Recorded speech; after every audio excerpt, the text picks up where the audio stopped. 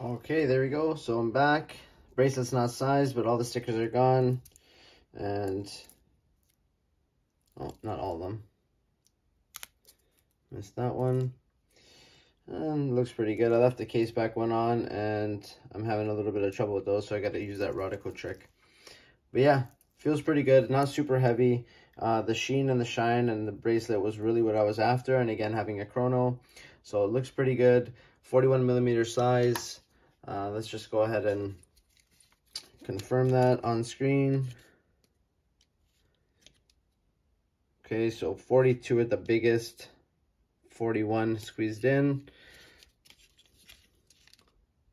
11 for height, and here we're gonna get a weirder measurement, 50, which is perfect for me, 6 3/4 inch wrist, but the lug to lug without, very compact at 46. So I'm happy with the dimensions.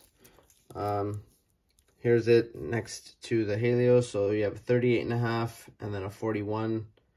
Not too much of a difference. It kind of would have been nice to compare the Helios on the bracelet compared to this bracelet with the shine. But yeah, looks pretty good. So these are screw down. As you guys can see, just unscrew. It's got a nice tick to the seconds hand. And yeah, legibility is kind of hard with the silver dial, sunburst, but I didn't want the blue one or the black one. This one's kind of nice. Okay, so you got your stop, and then this obviously screw down, and then it snaps right back. This one's perfectly in line, kind of lined up in between those 12 indicators, the batons. The hands are done nicely. And like I said, overall, for what I paid, $80 Canadian, can't complain at all. So this is just part of the fun collection. It's going to be part of the state of the collection video. Not sure how long this is going to last. I might get rid of it, but we'll see. I might enjoy it. It might stick around, and we'll see where it goes from there.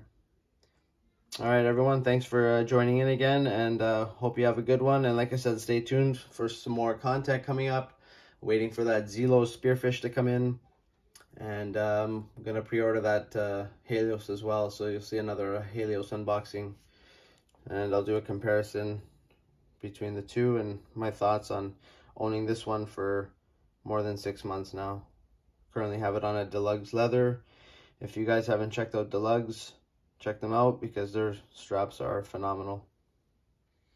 All right, thanks again, and see you in the next one.